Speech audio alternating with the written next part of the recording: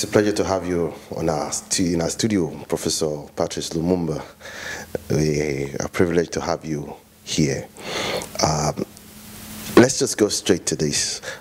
How did you come about the name Patrice Lumumba? Does it have anything to do? First of all, I'm ordinarily referred to as PLO Lumumba, which is Patrick Loch Otieno Lumumba. Okay. But you will remember that immediately after the independence struggle in the early days in the 1960s, 61, 62, parents who are politically aware would name their children in memory of some of the freedom fighters. And I think Patrice Emery Lumumba distinguished himself very early on.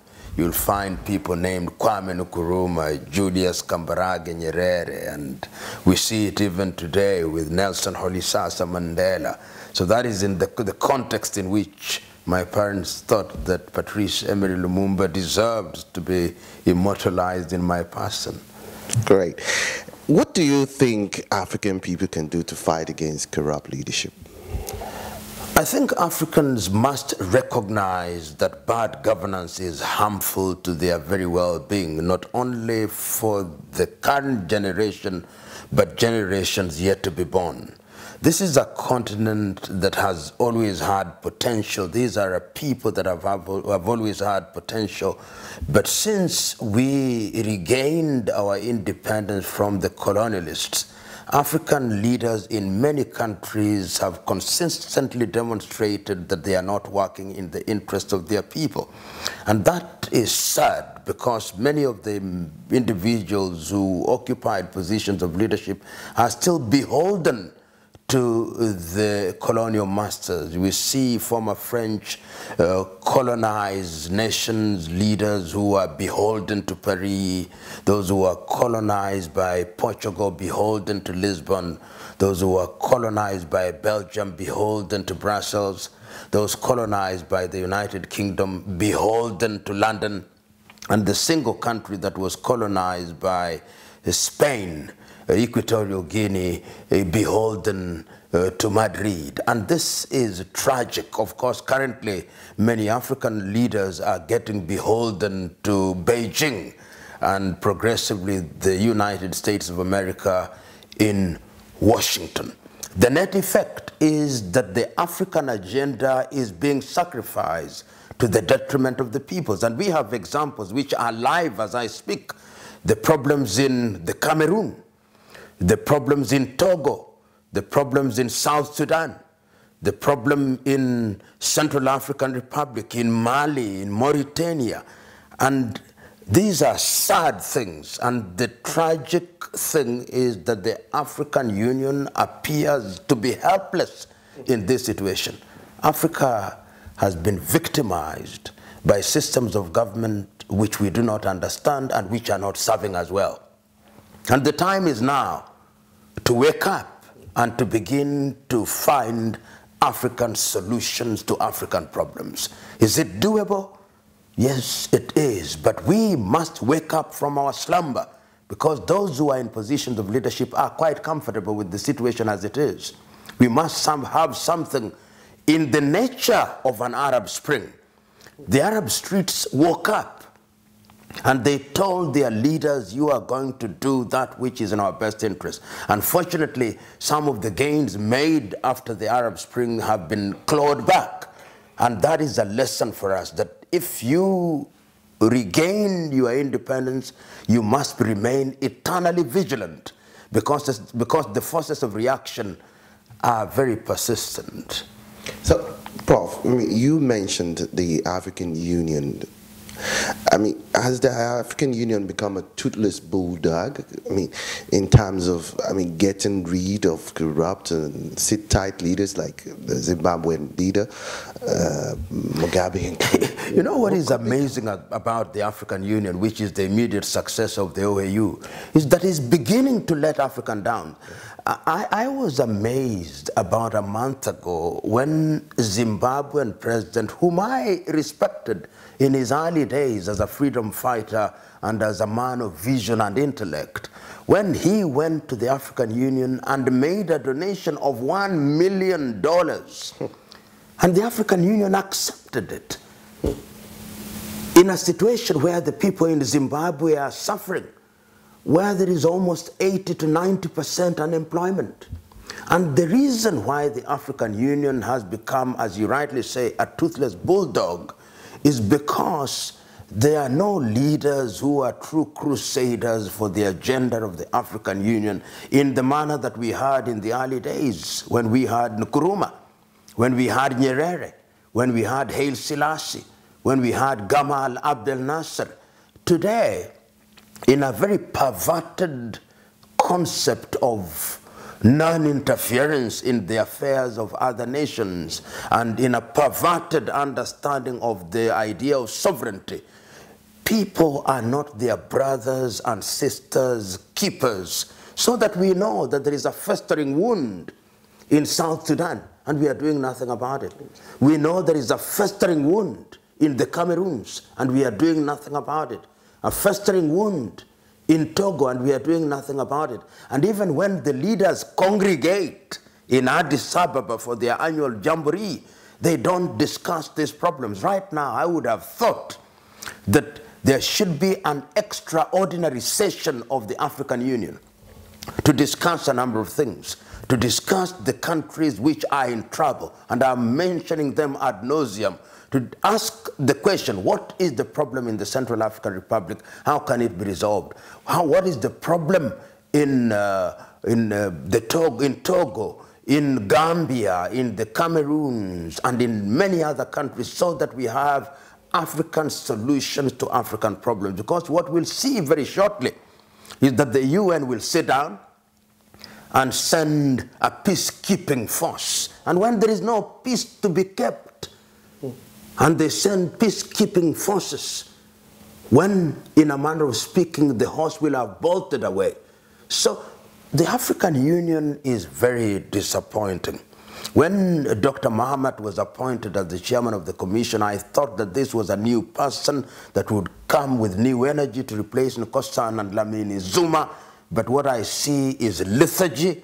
What I see is lack of enthusiasm. What I see is lack of direction. What I see is continued pain. I was amazed about a month ago, if I'm not wrong, when the international community asked the African Union to nominate a country to sit in the Security Council, and they nominated the Democratic Republic of Congo. How can you possibly nominate the Democratic Republic of Congo, whose president has refused to hold election, whose country is generating refugees, whose government is controlling Kinshasa only in real terms, and where there is conflict everywhere, and where the resources are being taken away by the Chinese, the Malaysians, and the Belgians, and other rogue individuals from Europe and America, and you nominate such a person? You nominate a hyena to sit in an assembly which is judging how goats should be preserved? It is a tragedy of gigantic proportion, and we consistently do this in Africa, and we think is normal. Africa has now normalized the absurd, and we think that sense is what we do, yet it is nonsense. And unfortunately, many of us who are not in positions of influence, our younger generation particularly, think that this does not matter. This matters. If you look at the history of revolutions, it was always the young people. As early as 1908 in Turkey, it is the young people who came up to rise up against the dictatorial regime. We remember even during the Bolshevik Revolution, it was the young people. We remember during the civil rights movement led by Martin Luther King Jr. and Ralph Abernathy, among others, it was young people. In 1968 in France, when there was a problem, initially in 1958 and 1968, it was young people. We remember in Tiananmen Square, it was young people. We remember in Korea in 1908, it was the young people. In South Africa, in the Sharpeville massacre in 1969, it was the young people. In Soweto in 1976, it was the young people. In the Arab world, it's the young people. But our young people in Africa today are imprisoned by an arsenal and Manchester United and Barcelona and Real Madrid, and our young girls are imprisoned by cheap South American soap operas and Beyonce Knowles. How can that be? How can a continent be so accursed that our young people have no sense of our history, no sense of our presence, no sense of our future? No wonder the Chinese are conquering us by the day. And we are wondering. John F. Kennedy said in 1960, a society whose young men and women are in a constant state of slumber will never realize our potential. Our young people must wake up. It is only the day that they wake up that they will be able to send a clear message to those in positions of leadership that you cannot continue to misgovern us. I look forward to those days.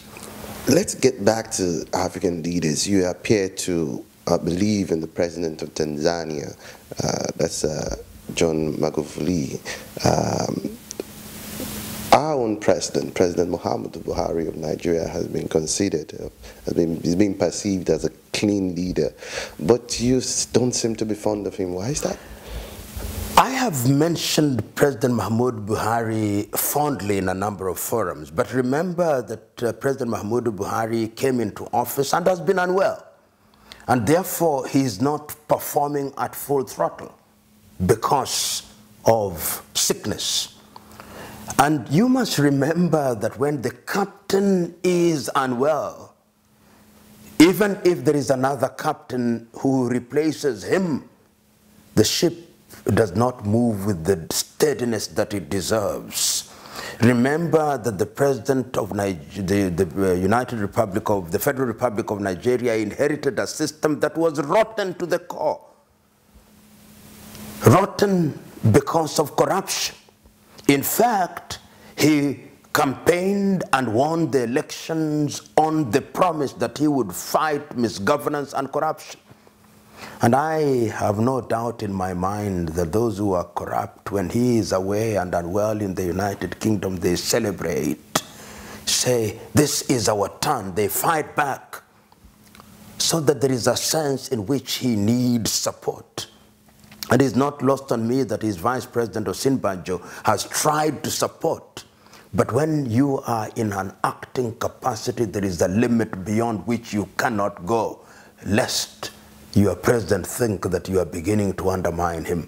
I wish your president Godspeed in recovery, and also that he institutionalizes and ensures that his agenda is bought by the others. There must be a buy-in. If you look at the whole concept of religion, even if you want to give it a spiritual dimension, in the Christian religion, Christ had a message from heaven, but he sold it to 12 others. And there was a buy-in. And that buy-in is what has seen Christianity spread over a period of 2,000 years. The Prophet Muhammad had an agenda. He said he went to the mountains and he was told, Ikra, read, and he read and came back with the agenda and he sold it. He tried to sell it in Mecca, it didn't sell very well. He went to Medina, sold it to his Sahabas, and ultimately Islam spread.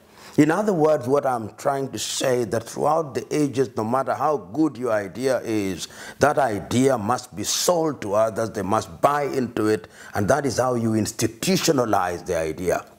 You cannot be a lone warrior in this matter, because the children of darkness hunt like a pack of wolves, and they will devour you if you are alone. That's serious.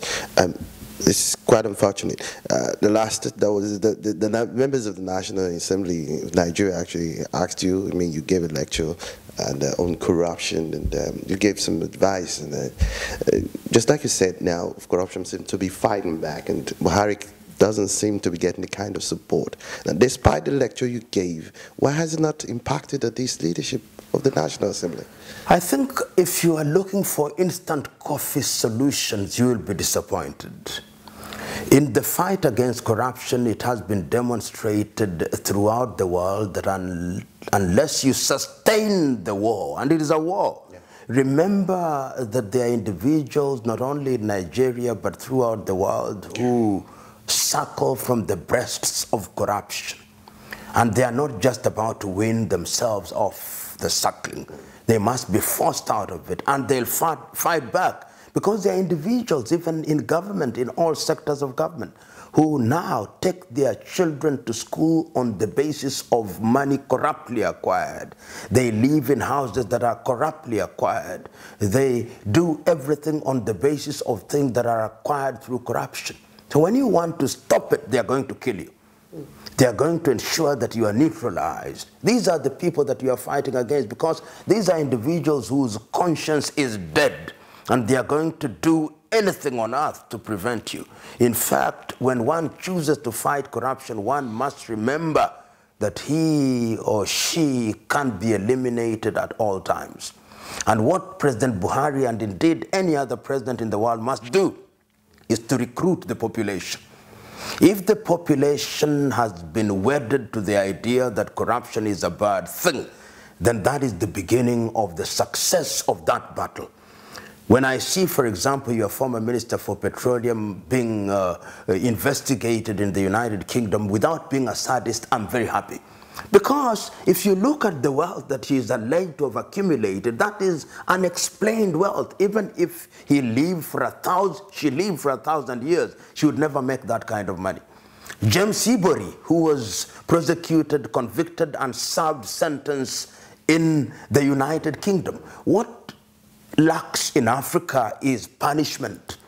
Impunity is alive and well in Africa. And we, the electorate, as I say, times without number, are in the business of celebrating thieves. We must stop. Yesterday, Barrister Farana said it very well, that we camouflage theft by giving them nice English names: money laundering, fraud, embezzlement, and all those veneers that make them look as if it is some kind of nice game. Let us call these men and women by the right name. They are thieves, stealing on an industrial scale. They are murderers. And once we begin to call them like that, and they have a mark of Cain upon their forehead, and we shun them. Has it been done in African countries? Yes, it has been done. And I keep on repeating, in countries such as Tanzania, they are being dealt with. In Rwanda, they are being dealt with. In Mauritius, they are being dealt with. In Botswana, they are being dealt with. Once you begin to deal with them, then the others who may want to behave like them will begin to take the cue. We must, in the nature of things, earn what we earn through the sweat of our brow. That is the only way in which Africa will realize their potential. Many of these individuals who are in positions of leadership in Africa don't want to leave because they are thieves. And they are scared. They are scared that if they left office, they would be prosecuted. And my view is that they should be prosecuted. You know, individuals such as Hissène Habré, who we know what he did, was it in Chad, are a good example to the leadership that impunity will not thrive. Because I've been talking to a friend of mine from the Cameroons who tells me what is happening in their country right now. And other African countries are blind to it. It doesn't even occupy the headlines of the neighboring newspapers, of the country's neighbors' newspapers. Yet the Cameroon now should be in the same position as we see the conflict in Catalan in Spain. Yet we are attacking it in page 13 in newspapers in Nigeria, in Liberia, and other countries. The time has come that Africa must learn and realize that the world is not bothered about Africa. The world is only bothered about Africa when they want to take the resources of Africa. Then they bother. They want oil, they bother. And I'm using the word bother in a very deliberate fashion, not in the traditional orthodox fashion. They bother when they want to take our timber. They bother when they want to take our bauxite, when they want to take our coke, when they want to take our uranium. But they don't bother about us. They come to our continent without disrespecting the elephant, and they want to preserve the elephant so that they can come and watch the elephant, but they don't care if 100 Africans die. They want to preserve our monkeys. They want to preserve our leopards and our other animals, but they don't care about us. To them, Africa is a zoo of sorts. And until the day that we Africans realize that we are on our own, we are going nowhere. And very soon they are going to shut us out, if they have not shut us out already. We'll not go to the United States of America, we'll not go to Europe, and I'm happy that we are being forced to stay in Africa. Let us stay in Africa and build Africa. I mean, what does Africa lack in terms of resources? What do we lack? If it is solar energy, which continent is capable of producing solar energy to light this continent and the entire earth? If it is hydroelectricity, what can we not generate? If it is minerals, if we wanted to make bombs, if we should, where do they get their uranium from? If it is timber, what don't we have? If it is human resources, we are 2 billion of us. And we are people who have intelligence. And yet we are kept in a constant state of conflict. The Europeans, the French persuading their former colonies that they are more French than they are Yoruba. They are more French than they are Wolofs and Mandinkas. The British persuading us that we are more British than we are Ibibio or Yoruba. And of course, when we find ourselves in that schizophrenic state, then we engage in internal conflict and they sell their arms to us. Tell me, which African country makes guns? None. That's really, it's really revealing. Prof, in the context of this analysis, would you agree that corruption should be treated as a crime against humanity? Without doubt. I've always said, and I think that this, sometimes you've got to raise things to the level of the absurd. Because what does corruption do to a country? Yeah. Look at the thieving ways of Mobutu Sese Seko in the Democratic Republic of Congo. Congo has never recovered from the thieving of Mobutu and his acolytes.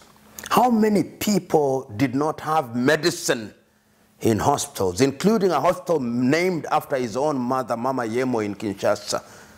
How many died? Perhaps more than in the Holocaust. How many people have died in the Cameroons in the 30 years that Paul Biya has been the president through corruption, and all that money is tucked away in Paris in France? How many people die in our roads because of potholes, because some government official took away money that ought to have been used to make good roads? So this is a crime against humanity, for which punishment should be the ultimate punishment. And in China, they do exactly that. They come to this part of the world, they corrupt our leaders, but if you are corrupt in China, they'll deal with you firmly, swiftly, and take away your life, so that you are no longer a danger to society. I believe that corruption should be a crime against humanity, because the impact of corruption in Africa in many areas, how many people are maimed because we imported polio vaccination that were not potent, so that somebody could buy a mansion in Florida or some other island in the United States of America or in the Caribbean. How many? How many of the roads here in Nigeria, how many have been involved in defense contract corruption, so that we have in a situation where we cannot have things that we ought to deserve? I mean, it has been more pernicious than any other thing. Corruption has killed more people than the civil wars combined in Africa. And yet we treat it with velvet gloves. We glamorize these individuals. We continue to elect them in office. They bribe us with 500 naira, 500 cedis, 20 kwanza, and we continue to elect them. And then they claim democracy. Look recently during the UN General Assembly in New York, what and how African leaders behaved. They stayed in the most expensive hotels, the world of Astoria, except the Tanzanian delegation. And yet, in their homes, people don't have potable water to drink. in their homes. There is no medicine in hospitals.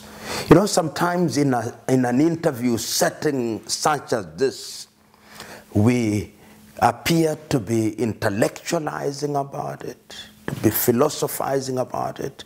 But if we walked out 2 kilometers away from here within Lagos, there are real things. There could be testimony of a woman who delivered on the roadside because there was no health facility. There are real issues in Africa, very real. Perhaps sometimes we should take these interviews there so that they are testimonies. Great. You've given passionate speeches about corruption across the African continent. Has there been reprisals from corrupt African leaders targeted at you? Of course, there are times when I've made speeches and I'm told, were you as national of this country would have arrested you immediately. But luckily, so far, they have not arrested me. But I've irritated many. And I have no doubt in my mind that I have no shortage of enemies, particularly in officialdom. And I know, particularly in my country, I have no shortage of enemies within and without government. But this is the path that I have chosen. I could sit in my home and simply earn my salary or whatever I earn from whatever activities I'm engaged in and drive big cars. But there is a spirit that tells me that that is not good. There is a spirit that tells me that there is a message to be sent out there. And perhaps that is the contribution that we can make to prick people's conscience, to keep talking about this. And when you do this, you have no shortage of enemies, but there is also a group of men and women who appreciate what you are doing, and they embrace it, and they do it even better by engaging in practical activities. And this is what energizes us. And I pray and hope that this will continue. And I know there are many other people in Africa who are doing better things than I am. They may not enjoy the visibility that I'm beginning to enjoy in Africa, but they are doing great things in their little corners of the world. And I believe and pray and hope that the messages that we continue to give energizes them in some way. In a manner of speaking, this is a crusade. That's right. Let me take you back home a little. I mean, does it bother you that people are beginning to, think differently about you because of your support for President Uhuru Kenyatta, who has been adjudged to be correct by some? Which I find that very stupid, actually. I'm non-aligned and positively neutral, and anybody say, and those who are saying that is because as a lawyer I was instructed to appear for the Independent Electoral Commission. What is the role of a lawyer? The role of a lawyer is to urge a client's case. And those who think like that are simply people who are, let me say, stupid. Anybody who thinks that a lawyer representing a body is supporting anybody does not know what the role of a lawyer is. It's like saying that a doctor who is treating a patient with HIV/AIDS now supports AIDS. That is how absurd it is. And one of the things that I've learned over the years is once my conscience is free, and I think Winston Churchill said it very well, that if you turn to throw stones at every dog that barks at you, you'll never reach your destination. I'm not just about to turn and throw stones at every dog that barks. And this assumption in Africa that somebody has an opinion and therefore he wants you to follow that opinion is misguided. I have my own views about things and I have a professional duty to serve. And that is what I'll continue to do because I believe I'm right. And history, by God's grace, in the last 20 years that I've taken positions, have been vindicated. The position that I've taken by some divine direction, after a short time, I'm vindicated. Let me ask this. What's the implication of the Supreme Court ruling against the elections in Kenya as far as judicial precedence is concerned? I think, number one, I think that the majority judges got it wrong, knows that they were wrong. Why? When you are looking at an election and the expression of the will of the people, you ask yourself, where does the will of the people reside? It is in the vote. And if you doubt the vote, you count the votes. You don't ask whether the transmission of the results failed through an electronic process when you have been presented with the actual documents. This is without precedent in the world. And if you look at the minority ruling in that case, in a few years, the minority ruling, which even if you listened, was the more legally potent. So these judges who are in the majority were completely wrong. And they know it, I think, that they got the law wrong, they got the facts wrong, and it's now even emerging that their decision was based on fake forms, which must have been infiltrated by the petitioners. It is tragic. And this is one of the problems in Africa. And I see many people, particularly in the social media, which Africans are misusing very badly, that somebody is quick to send Twitter, somebody is quick to send a message on Instagram or Facebook. You ask them, have you ever read the judgment? No, I have not read the judgment. Then what are you tweeting about? What are you Facebooking about? Alexander Pope, the English philosopher, once said, a little modernity is a dangerous thing. Drink deep the western spring, or taste not. Africans, one of the problems that we have, particularly the African intelligentsia, we have had given unto us a medium called the tweet. 9 out of 10 Africans are misusing that medium. We were given a medium called Facebook. 9 out of 10 times we are misusing the Facebook.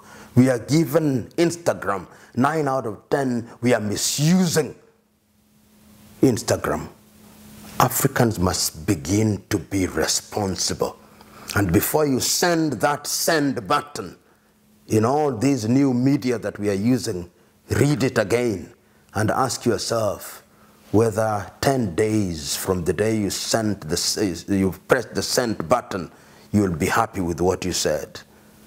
Unfortunately, in this part of the world, we are misused. Look at how it was used to good effect during the Arab Spring. But when we are murdering each other, we don't use it.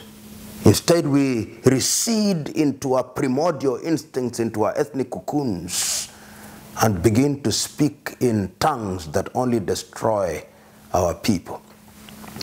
But can Africans do the right thing? Yes. We have the capacity to do the right things. But we must interrogate and ask ourselves, where do we as a people want to go?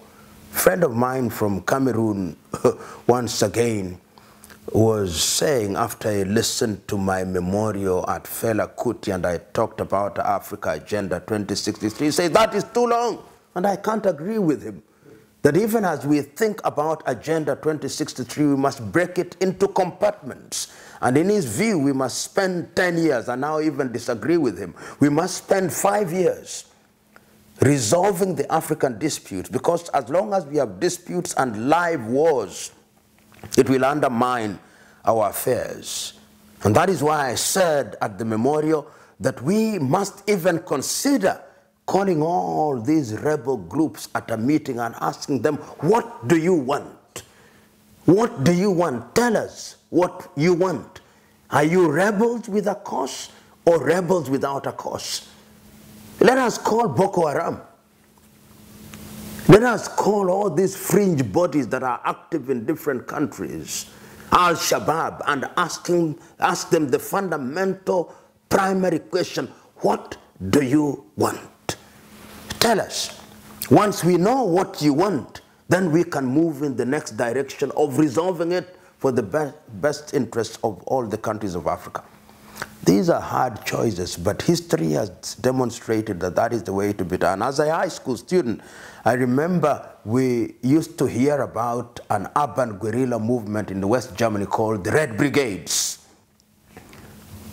They resolved the problem through negotiation. the Irish Republican Army in the United Kingdom through negotiation, the Basque rebellion in Spain through negotiation, the Sandinistas, Sendero Luminoso in Latin America through negotiations. That is what we must do. We can no longer afford the luxury of saying that there are certain things that are not negotiable. My own view is that everything must be negotiated in order to preserve our nation. Otherwise, we'll be in a constant state of conflict, and conflicts acquire a life of their own until the combatants forget what it is that they are fighting about. They're just engaged in combat. One question people ask about strong advocates like yourself is this: why didn't you run for office to give life to your ideals? Why is Professor Lumumba? That is the question that I was asked. Of Kenya? No, I ran in 2007 for a parliamentary seat, and I said, before I ran, I was asked the same question. And I ran one of the most efficient campaigns, in my view. I held within a constituency 250 meetings, town hall meetings, where I was interrogating the people. I gave nobody a single cent. My friends raised for me 3 million shillings. I spent 1.5, donated the balance to charity. But I told the people that the electorate does not respond to ideas. The person who won in the constituency where I was never campaigned, but the night before, he was distributing money to everybody. What stimulates the African electorate is instant solutions. The 500 naira that he or she is going to use to buy gari or to buy maize meal in my country. That is the problem. African electorate on average does not respond to ideas. That is what we must do. The African electorate, once we have re-engineered our governance, must ask themselves, what do they want?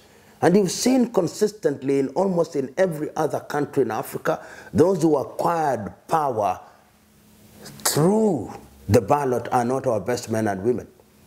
They are our most corrupt men and women, invariably. Even the leaders we now praise initially could never have been elected. Yoweri Kaguta Museveni in Uganda, when he contested in 1980s, failed.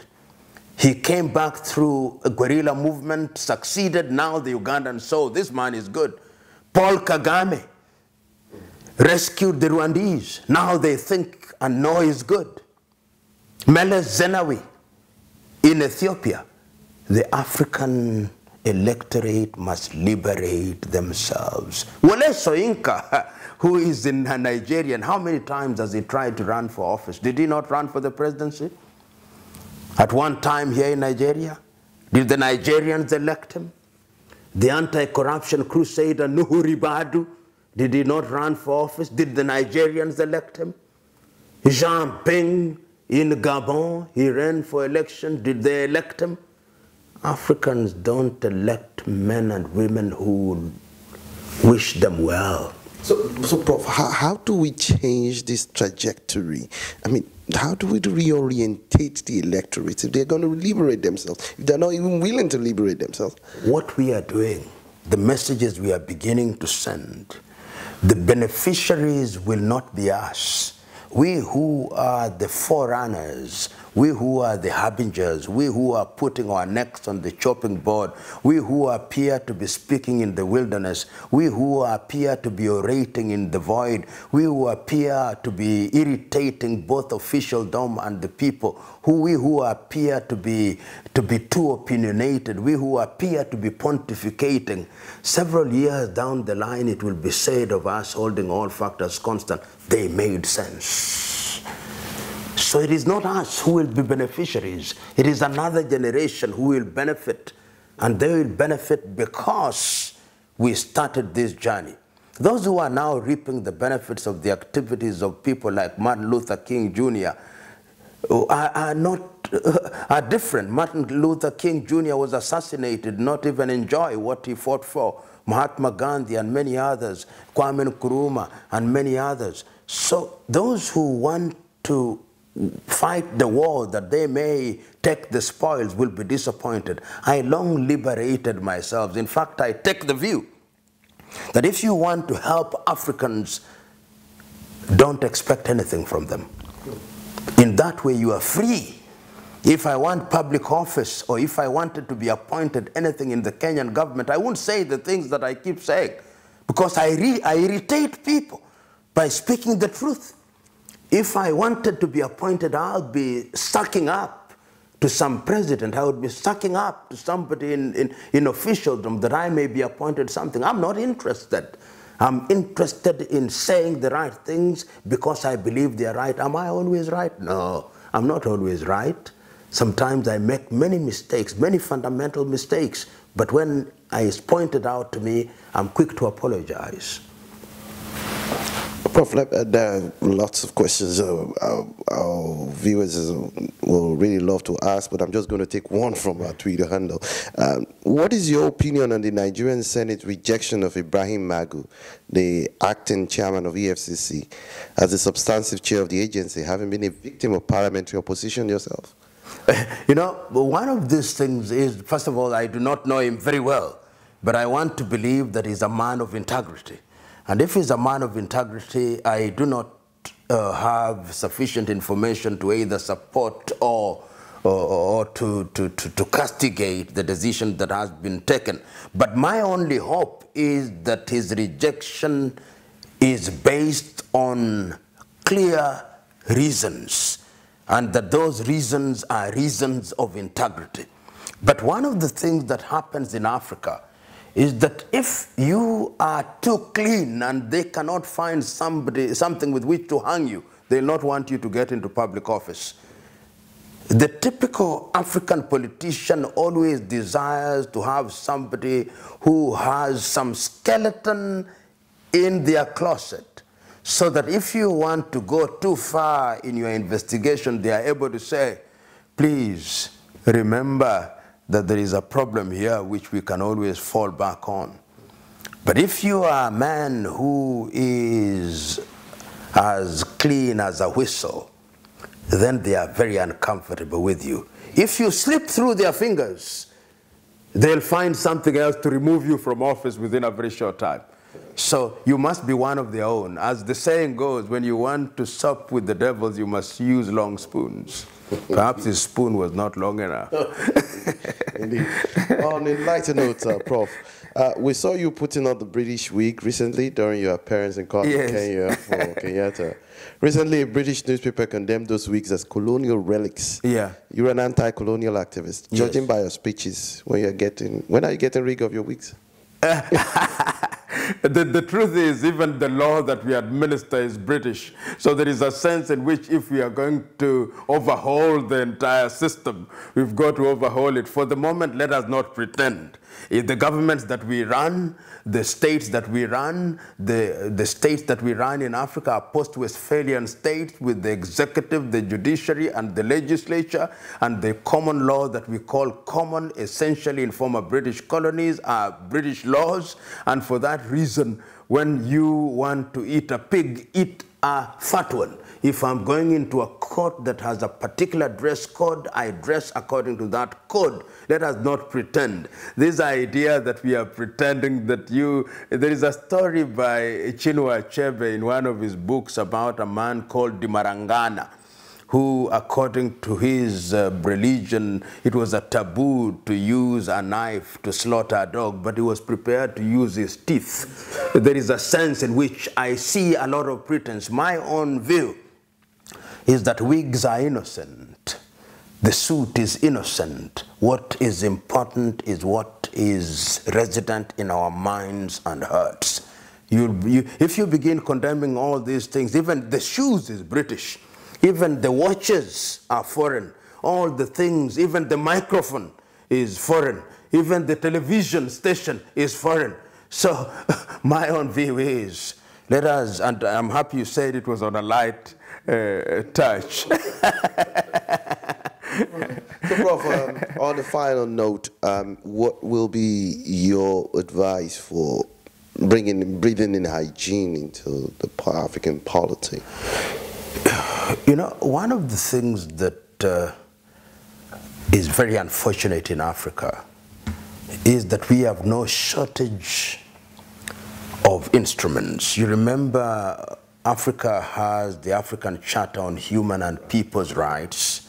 We even have a protocol on democratic governance in Africa, both regionally in ECOWAS and in SADC and in East African Community, and we have all these things. But I think that it must be a resolve by African peoples and African leaders that we are moving in a particular direction. And there must be leadership about it. This is why I was very happy, for example, when President Thabo Mbeki of South Africa came up with what was then referred to as African Renaissance. That is why I was very happy in 1984 when Thomas Sankara of Burkina Faso started asking very nagging questions about how we govern ourselves. How do we re-engineer our governance? This is why I was very happy when President Yoweri Museveni in 1986-87, in his first 10 years in office, was talking about, let us look at how we govern ourselves. And at that time, President Museveni said, do we need political parties? He posed the question. Is the thing called political party known to African governance system? And he came up with something called the movement system. Of course, Western government then told him that democracy equals to multi-party politics. How do we reintroduce or introduce hygiene in our politics? Is to interrogate governance systems in Africa. That, to me, is the next debate. The next debate is that African Union must engage in interrogating the so-called governance systems. Are they compatible with our ideals?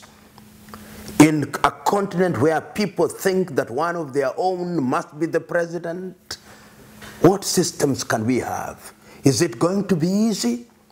No, it is not going to be easy. So we must work at the leadership and also work at the electorate. Civic education. Sometimes we don't talk about it as we should, and people think that civic education are these periodic engagements that we have with the electorate and tell them that corruption is bad. They know corruption is bad. They know that electing people on the basis of their ethnicity or religion is a bad thing. What must we do? To engage constructively at every level. We use our institutions of governance, even traditional institutions. Particularly here in West Africa, you have very strong institutions of traditional governance. In Nigeria, in Ghana, in Sierra Leone, and other places. How can we use all those in order to change people's minds? My ideas on how this is to be done are still in a state of formation. But I have no doubt in my mind that one of the things that we must do is to exorcise the ghost of corruption, the ghost of negative ethnicity, the ghost of hatred, the ghost of selfishness, the ghost of megalomania, the ghost of kleptomania, the ghost of stupidity, the ghost of ignorance, the ghost of condemnation without thought, the ghost of misusing Twitter and Instagram, the ghost of misusing Facebook, the ghost of being too opinionated, the ghost of castigating things simply because you don't like them, the ghost of wanting to be rich without work, the ghost of being judgmental without understanding. Once we have eliminated all those ghosts which are now resident in our hearts and minds, we can now embrace the spirit of Africanness, embrace the spirit of love, embrace the spirit of togetherness, embrace the spirit of political hygiene, embrace the spirit of economic prosperity, and embrace the spirit of self-esteem. And once we have this spirit resident in our minds and hearts, Africa will sit at the dinner table of human civilization as a respected diner, not as a way